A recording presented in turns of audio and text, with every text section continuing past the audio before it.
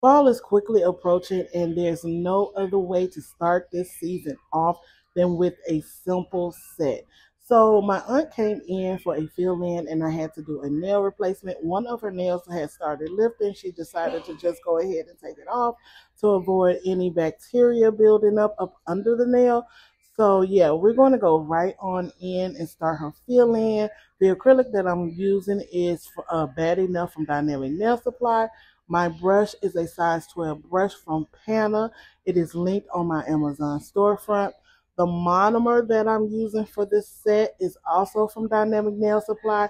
I have been trying out a couple of their products, and right now I'm loving their monomer, and I'm also loving their acrylic. I have been a fan of their nude acrylics for quite some time now. If you guys would love to go over there and try out their products, I definitely would say give it a try. Now, I'm only able to let you guys know what works for me. And when it comes to Dynamic Nail Supply, it works for me. It works for my pockets. It just works, especially when it comes to their nudes. You cannot go wrong with their nude acrylic. When doing the fill in, it's always good to work with smaller beads. You never really want to go in on a fill in with a bigger bead unless the client comes in with a set that's older than 4 weeks. I honestly do not like when clients come in with a set that they've had on for like 2 months and say, "Oh, I want to fill in." I prefer to just go ahead and just soak that whole entire set off and do a whole new set than doing a fill in, because honestly you're going to have more, you're going to do more work taking off any of that lifting, taking off anything that may look kind of suspicious, that may cause some damage or cause an issue. So it's really better to just go ahead and do a complete soak off than to sit there and try to take off all of the lifting and any issues that you may see and then do a complete fill in and rebalance. It's a lot more work to it. For me, look, I just prefer to just let my clients know, hey, it's better just to do a soak off.